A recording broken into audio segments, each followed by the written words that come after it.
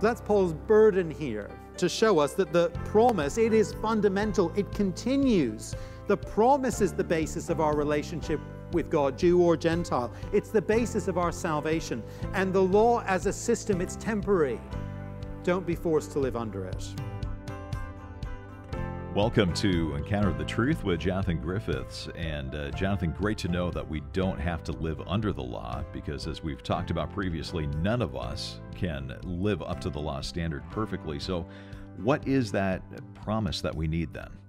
Well, the promise that we're talking about here is actually God's covenant promise, his salvation promise that he made way back in Genesis to Abraham, that great hero of the faith and father of the nation of Israel. Right back at the beginning, before God had even given the law to the nation of Israel, he gave them a promise that blessing would come to the people of God, blessing would come to the world through this family of faith. And we know that that blessing comes through the great son of Abraham, even Jesus himself. And so the promise is foundational. And the law, that was something that came a little bit later. But salvation never rested on the law. It's grounded in promise. It was then in the Old Testament, and it is now for those who trust in Jesus.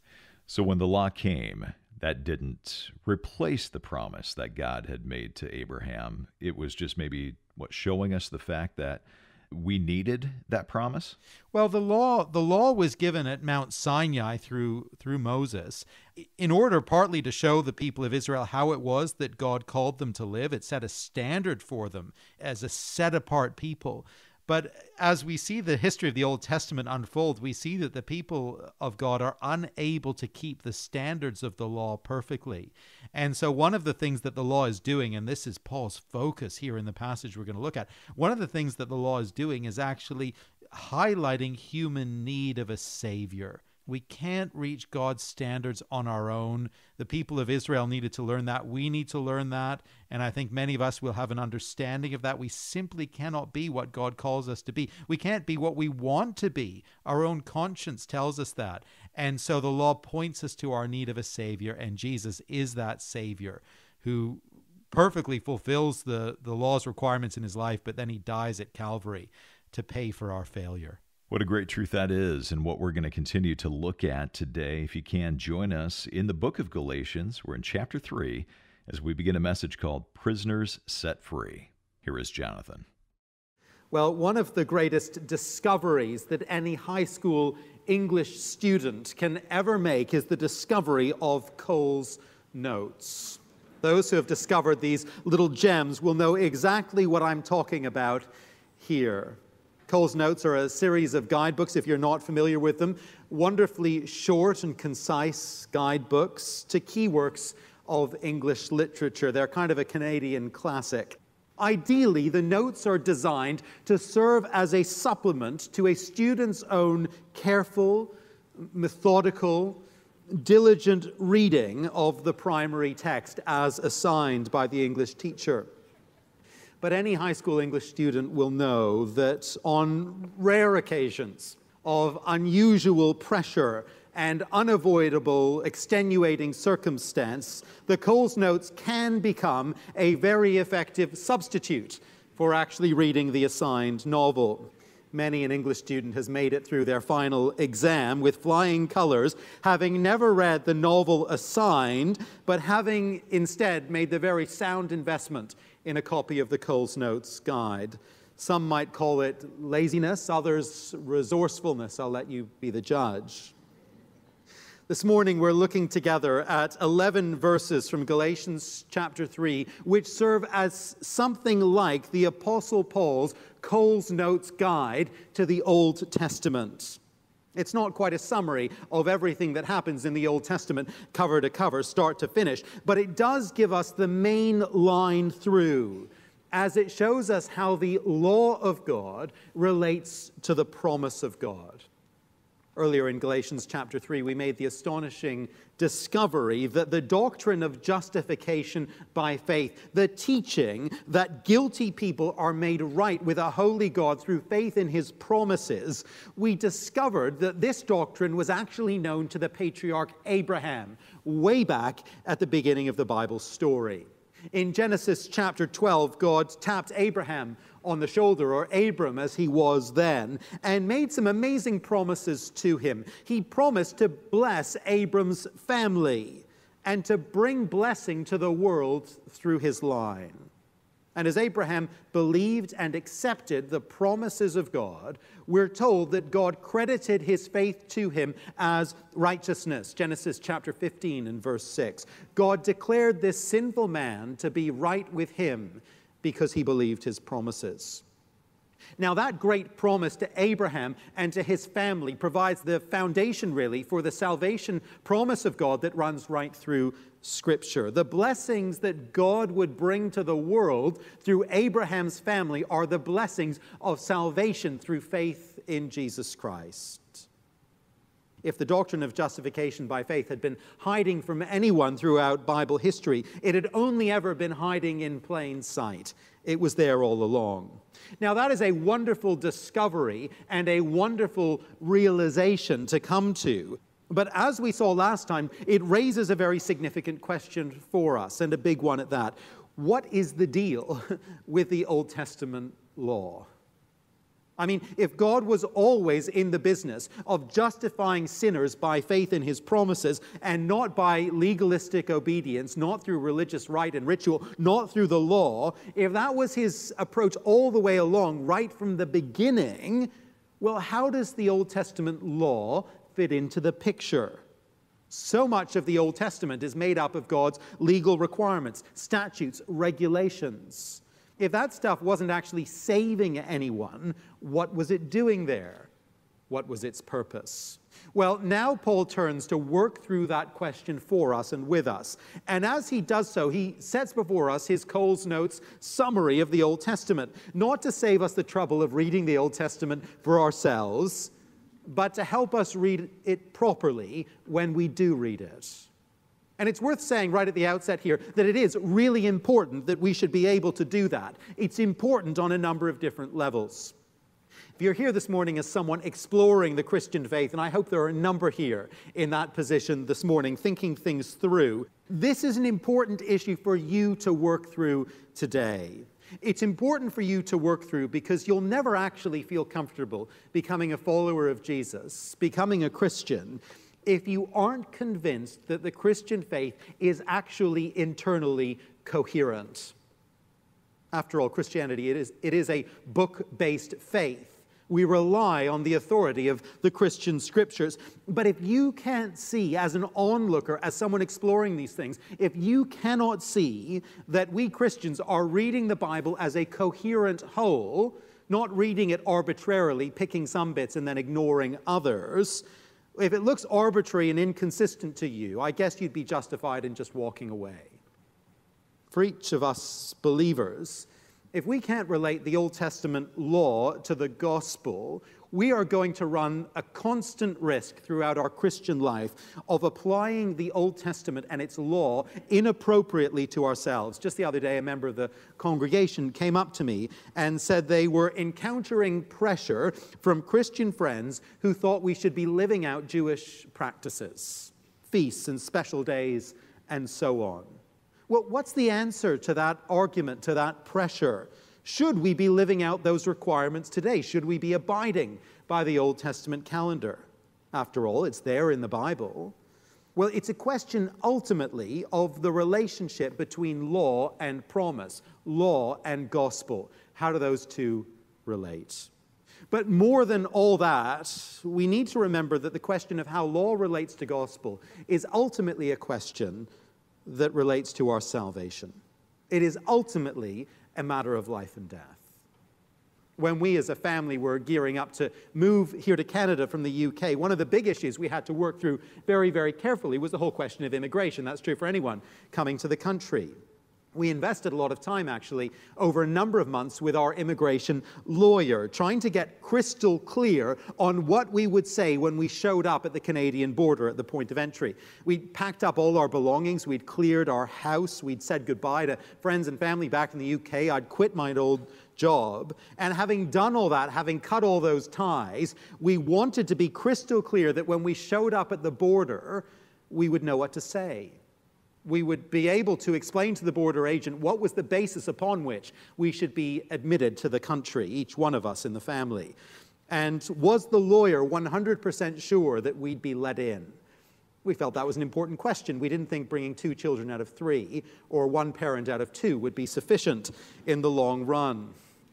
Well, Paul is working overtime here in Galatians chapter 3, making sure that we are all crystal clear on the basis of our admittance to the eternal kingdom of God.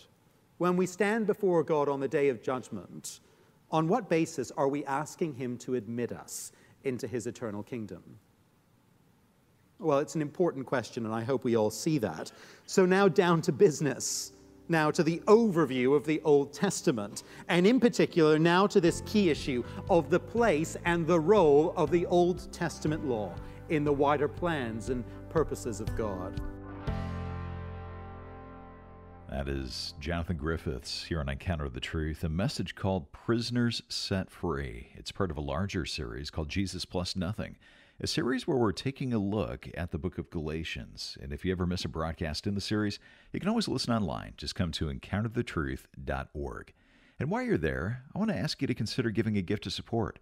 We're able to stay on this station because of your generosity. But as you give, we want to say thank you by sending you a book. It's written by Von Roberts called True Friendship, one Jonathan highly recommends. And it's our way of saying thanks for giving financially this month. You can give online at encounterthetruth.org or when you call us at 833-99-TRUTH. That's 833-998-7884. Stay tuned. We'll have a little more information about this book later in the broadcast. But right now, let's get back to the message. Once again, we're in the book of Galatians, chapter 3, so grab your Bible and join us there as we continue Prisoners Set Free. Here is Jonathan. So now down to business. Now to the overview of the Old Testament, and in particular now to this key issue of the place and the role of the Old Testament law in the wider plans and purposes of God. There are 2 key lessons here on the role of the law in our passage, and the first one is this: the law does not replace the promise. The law does not replace the promise. Verse 15. Brothers, let me take an example from everyday life. Just as no one can set aside or add to a human covenant that has been duly established, so it is in this case. Just as in human relations, as in worldly courts of law, you just can't throw out a covenant that has been duly established. So it is with the covenants of God. There's no surprise there. God made a commitment to Abraham back in Genesis 12, and he reiterated it a number of times in the book of Genesis. And having made that covenant, God isn't one to forget. He isn't one to go back on his word. He hasn't forgotten his promise, verse 17. What I mean is this: the law, introduced 430 years later, does not set aside the covenant previously established by God and thus do away with the promise. Now, just to get our terms clear here, when Paul speaks about the law, he is talking here about the covenant that God made with his people Israel at Mount Sinai after he released them from slavery in Egypt. Hundreds of years, actually, after the promise was given to Abraham. The law that God gave to Israel at that time at Sinai outlined an entire system of relating to him and living day by day as his covenant people. Within the law, it included God's permanent moral and ethical standards summed up in the 10 Commandments, standards which remain unchanged, of course, today. But it included much more besides. It included laws governing worship, hygiene, diet, civil governance, and much else beside. It was one big package, and as a whole, it made up the religious system of Israel. Now, what Paul wants us to see is this: whatever was going on with the Sinai covenant, with the law, whatever was its positive purpose, and it did have one, it never was designed to override the promise given to Abraham. It was never designed to cancel that out. It was not going to become some alternative means of salvation. It wasn't going to replace faith. The promise made to Abraham was going to remain the basis of Abraham's salvation, of Israel's salvation, and of our salvation even today. The deal was not about to change. God wasn't about to forget what he had once said. Paul points out, verse 17, that it was actually 430 years before the law would be added to the promise. That's a huge time gap. The promise came before the law. And interestingly enough, the promise itself actually looks beyond the end of the law and finds fulfillment in a time when the law is going actually to be set aside. That's the point that Paul is making in his fascinating comments in verses 16 and 17. Just notice with me, verse 16. The promises were spoken to Abraham and to his seed. The scripture does not say, and to seeds, meaning many people, but and to your seed, meaning one person who is Christ. The promise given to Abraham in Genesis, first spoken in Genesis 12 and repeated a number of times in the book, that promise spoke of Abraham's seed or offspring receiving the covenant blessings of God. And Paul notices that in his Old Testament, this word seed is in the singular and not in the plural. And he's very intrigued by that. He thinks that's interesting and he thinks it's significant. Now, Paul is a good scholar and he knows full well that the singular form of that word seed can have a kind of collective meaning. It can refer to a wider group, even though it's in the singular. But his point is that the promises to Abraham were intentionally focused, explicitly focused, right from the outset on one particular offspring of Abraham, on one particular person. And there's no prize for guessing who that is. It is the Lord Jesus Christ himself. He was the one who would one day come in Abraham's line to receive the promises, to fulfill the promises, and to bring the blessing of those promises to the wider world. And so Paul's point here is that the promise first spoken to Abraham is God's long-term plan of salvation. That is his long-range plan. The promise is the big fixture. And the law is actually temporary. What I mean is this, verse 17, the law introduced 430 years later, it does not set aside the covenant previously established by God and thus do away with the promise. And actually, the point that Paul's going to drive home and make clear at the end of the passage in verse 25 is that the law is now no longer over us. We're set free from it. The promise is permanent. The law, the Sinai law, as a whole system for relating to God, well, it's temporary.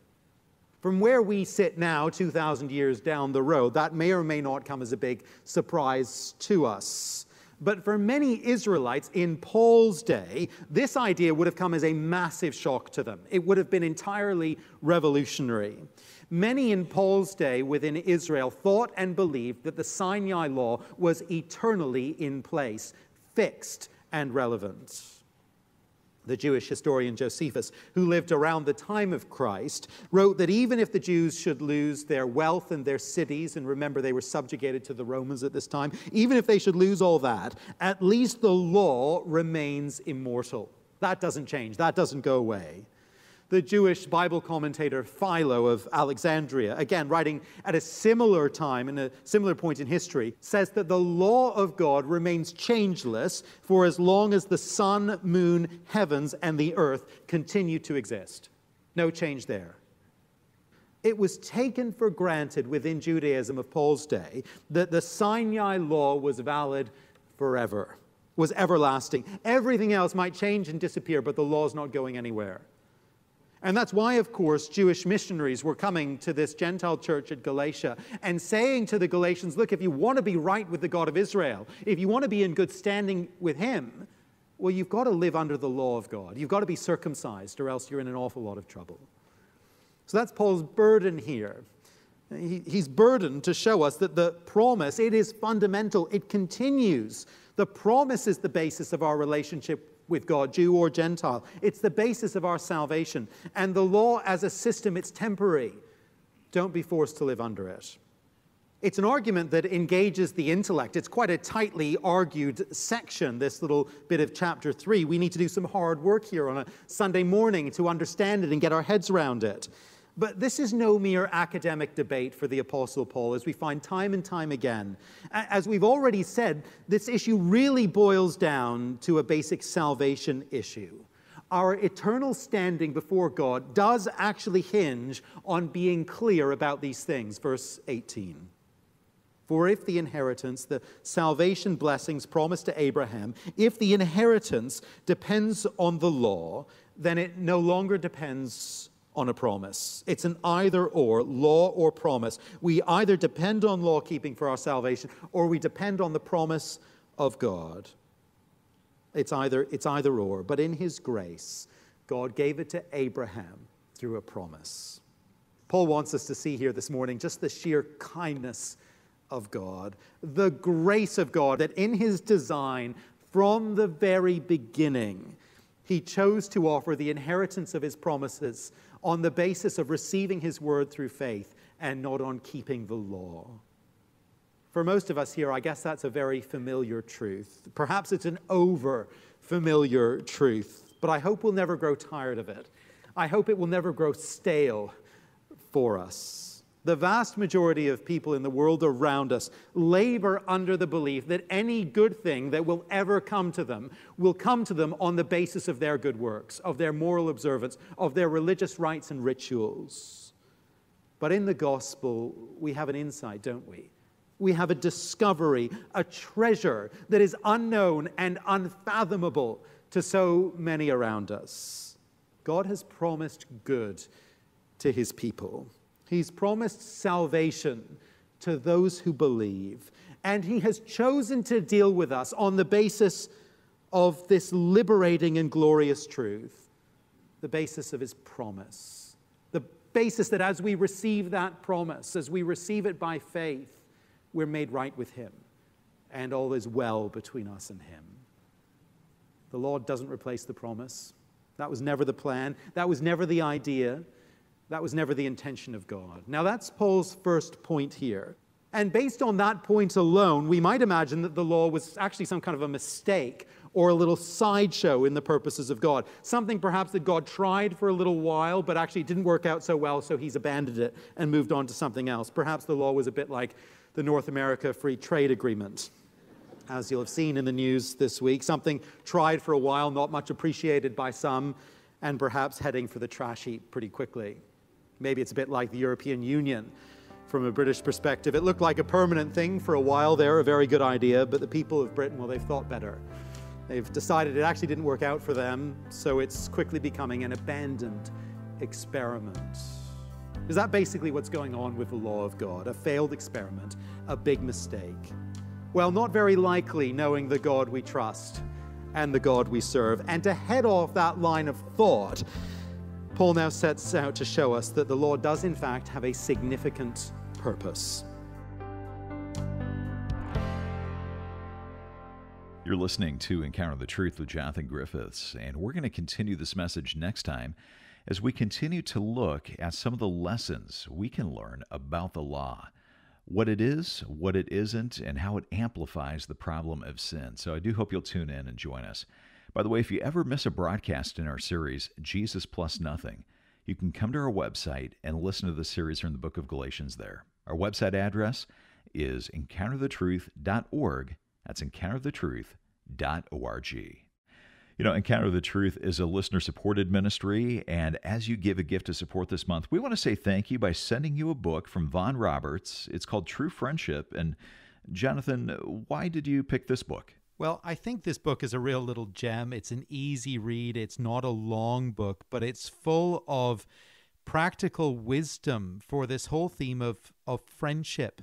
And actually, I think in our social media-ized culture where we connect digitally and remotely with so many people, we can have tons and tons of connections, but maybe not very many friendships. And I think we're in an age actually of profound isolation on many fronts.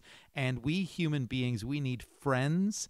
And if we're going to live the Christian life, we need friends who are going to walk shoulder to shoulder with us through the Christian life. And drawing on the wisdom of the biblical book of Proverbs, this little book, True Friendship, encourages us to think biblically about friendship. I think it will be an encouragement to you. Well, we'd love to send you a copy of this book from Vaughn Roberts, True Friendship, for your gift of any amount. You can give online by coming to encounterthetruth.org or call us at 833-99-TRUTH. That's 833-998-7884. Or again, the website is encounterthetruth.org. Well, thanks for doing that and for listening today. I hope you'll join us again next time.